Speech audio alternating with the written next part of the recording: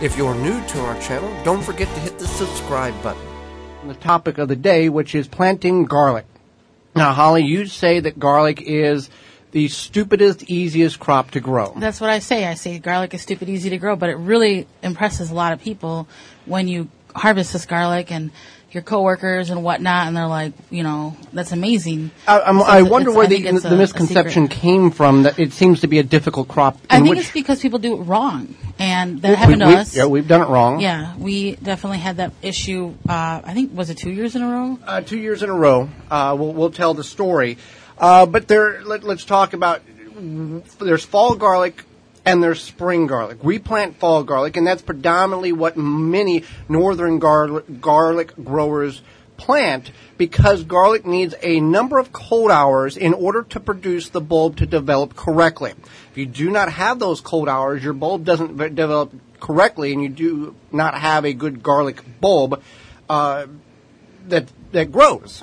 Right. So there's two types of garlic. Two types of garlic. There's hard neck and soft neck. So soft neck basically is, we grow hard neck, and there's a stem that grows through it, and then you get the scapes, and then it turns like a yellowish brownish color after you cut the scapes off to know when to harvest it. Soft neck doesn't have that stem that grows through it. It's soft neck, and then the top falls over like an onion, right? Yeah, when it's ready to harvest. And it doesn't have the scapes. Well, let's talk about another variety that's not necessarily a variety. It's called elephant garlic. Well, why can't I grow elephant garlic and get the same characteristics as hard neck and soft neck? Sure. So elephant garlic is not. It's related to the onion family. It's the leek family. Leek family. Leek family. It's basically like, I don't know, probably closer to a shallot, but it's not true garlic. It grows like a spring onion. Right. You plant in the spring, harvest it in the fall, and you're done. When we're growing the fall garlic, we're planting it, and we've planted it since we figured out how to do this right, first Saturday in October, and we harvest it typically last week in June, up to the second week in July. So there's a lot of real estate that is tied up with this particular plant. Yeah, it's a 9-month at least commitment, so you have to keep that in mind. But the good thing is that once you harvest it, you can put things behind it like fall crops. And you don't necessarily have to utilize a portion of your garden to grow this. You can put it in your rose bed, your flower bed, incorporate it into your landscape, so you can have other places to grow tomatoes, peppers, eggplants in the summer months. So let's talk about where we get the seed and the seed stock for our garlic. We just don't go down to the big box store and pick it up. No. We've made this mistake. Right. So if you buy garlic from the grocery store and want to grow it, it's probably not going to grow. Now, if you buy it from Outpost or Beans and Barley, it's a specific variety, hard neck or soft neck. There may be some actual horticultural names tied to that particular item. Then you're okay, because you need to know, the typical big box store, grocery store garlic is what? Is hydroponically grown. Right. In Asia, somewhere. Shipped over. So it's not generic. Yeah, it's basically generic. It's not like heirloom vegetables. Like true garlic is more of like an heirloom type thing that you grow. It's the equivalent of eating a tomato from the grocery store and growing it in your backyard. Same thing. Eating garlic from the grocery store and growing it in your backyard. It's that total realm of flavor and intensity of nutrients. Right. So, that's one thing. And then we plant ours in mid-October. First Saturday in October, as I spoke about. And the reason why is what? Is because it has time before that first freeze comes to become established. Right. You want the roots to become established, and then it can go into dormancy and does its overwintering thing. And there's still a little growth that occurs even when it's -4 degrees, but you wanted to get it established. You're planting this 2 to 4 inches in depth, based on your conditions. If you've got loose tilt and like a raised bed, 4 inches is fine. Normal traditional garden, 2.5, 3 inches, you're okay with that. Right. And you don't have to mulch it. No. And when you plant it, that's another thing, is that we mulched ours too heavy. We put like a foot of straw, or 6 to 8 inches of straw on top, and that caused an issue too, because it was too much mulch and it was too heavy. So you can mulch it with leaves, that's fine, or just like a thin layer of straw if you want, but too much is not good. We've chosen, we didn't straw, we made two years mistakes Then we didn't mulch, and it turned out fine. Now, there are, you got the cloves, and then you've got garlic seed. Which is the better alternative here to go with? You want to do the cloves, because I think when you do the garlic seed, it takes you, I think it's 6 years? 24 months. Oh, 24 months. 24 months to get 2 years. 2 years. Mm-hmm. 24 months to get... of how it has to be established. So when you get your garlic bulbs, whether from the farmer's market, local places, there's a lot of Wisconsin locations in which sells garlic to be planted. You want to get that as soon as possible because they sell out every year. You want to find, you want to break open the bulbs about a couple of days before you're intending to plant, because you want the largest clove you can possibly get out of that bulb. And based on the variety, you may have 5 cloves, or you may have 15 cloves in that bulb. It's variety. It depends. So you want to find the largest cloves to plant for your fall garlic, because that will give you the best chance to have a large bulb. Large cloves equal large bulbs in the spring. Right, and this is important now because if you planted garlic for the first time last spring, you've harvested it, you're letting it cure. Now you can look at it before you start to consume it. You can look and find the largest bulbs. Yeah, you don't want to bust them open until about a couple of days before you're intending to plant, because they do dry out and they lose the viability, and you need that good seed stock to get the plants established before the first hard freeze. We want to plant them about 8 to 10 inches apart, rows being 18 inches width, because these will get up to 3 foot tall. The hardneck garlic, which I'm not familiar with softneck because we've never grown it. We've had perfect success with the hardneck. We grow about 70 to 120 bulbs a year. And you want to plant that, again, 8 inches to 10 inches, plant to plant, and then row with 18 inches. Some of the books will say go every 12 inches, but if you go 10 inches, we found no problem. And if you go 8 inches in a 20-foot row, you can get a few more cloves in the ground. Now, before we plant the cloves, let's reverse back for a moment. We want to give the cloves the most opportune chance to germinate as we can. So we want to hydrate them, and we can do this with a variety of different liquids. So you can use anything from just water to compost tea to weed tea.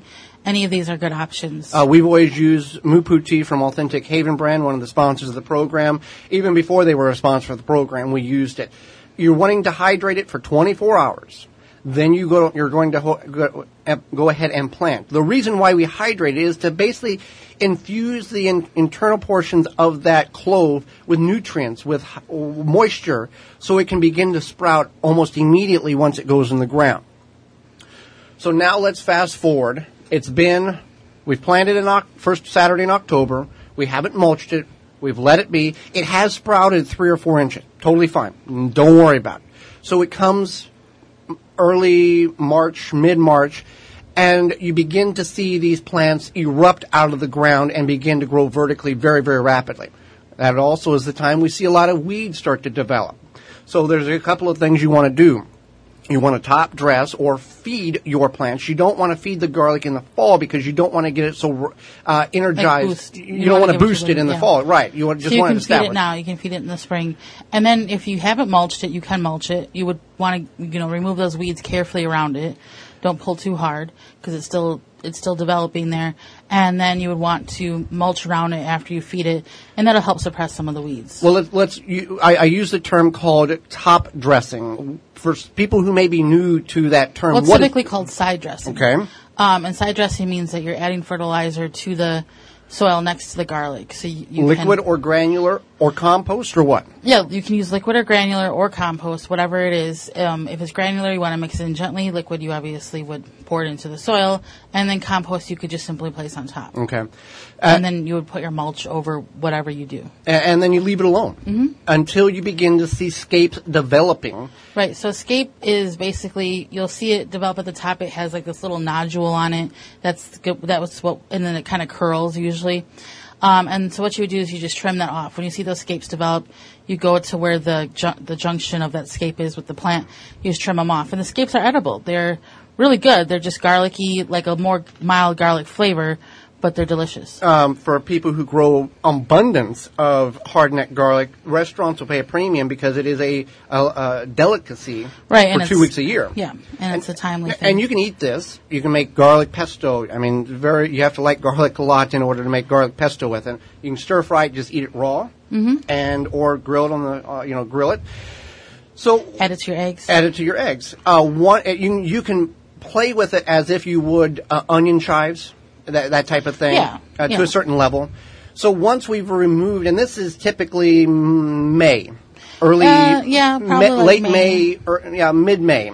Mid to end of May, early is June. When we remove the scapes. You'll know, right? Yeah, and then it takes. Then we wait. You take about 2 to 3 weeks, and then you wait, and then you'll see the leaves of the garlic start to brown or yellow. This is for hard neck garlic. Soft neck garlic, the plant will fall over to indicate when it is ready because there is no structure of the stem to keep it upright even if the plant dies or when the plant dies. And you don't have to worry about the scapes of the soft neck either. Right. So you'll know either the stem will fall over or you'll have the leaves. And then you want to harvest it and cure it. Curing is a process in which we hang it or set it somewhere, not pile it in a big pile, to allow the top portion, we leave it all intact, allow the top portion to dry, and we set it vertically so the top juices in the green can gravitate down to the bulb to infuse more flavor into it. We can use it right away, called green garlic, not a problem with that, but we want to cure it. And we want to put it in a place where it's got good air circulation. It's not in a plastic bag because then you have a bag full of garlic slime because it can't breathe. Right. So something like a basket, a porous basket, even like a cardboard box, as long as you don't pile it up too much. You want something that can have some... You can hang it in the basement. Yeah, you can do that I mean, we grow 100 bulbs, so most people may only grow a fraction of that. But that's how you do garlic, and then you store it in a cardboard box somewhere out of direct sunlight, somewhere cool, and you can get about 8 to 9 months out of the actual bulb there. Again, we harvest it and we save the cloves, the largest cloves, for the following planting. But that's essentially how you grow garlic. Now, we want to harvest it when the plant is beginning to die back. Yeah, I've got questions. When do I need to harvest my garlic? It's been dead for a while now. Can I just leave it? Well, 2 problems with that. One, if you leave it in the ground and it's dead, there's going to be a lot of moisture when it rains or when you water or whatever the case is that can increase the likelihood of getting moisture into the clove, into the bulb, and beginning to rot. Secondly, if you leave it in too long, them cloves will begin to sprout underneath the ground, and then you've got a cluster of garlic stalks, and you're not utilizing the potential of what you could if you would have harvested it and used it for in the kitchen or planting later that year. Right. So that's how, in a very quick aspect on how to grow garlic. If you've never grown it, absolutely you should try to grow it. It's very, very easy, and we've got a number of videos on the website, the WisconsinVegetableGardener.com, that can help you in great detail and show you exactly how we do it. Thank you for checking out the Wisconsin Vegetable Gardener radio show. For more, go to the WisconsinVegetableGardener.com for full-length in-studio video and podcast replay of Season 1. Season 2 underway and added weekly. Tweet us at TWVG Show or hashtag TWVG to be part of the program.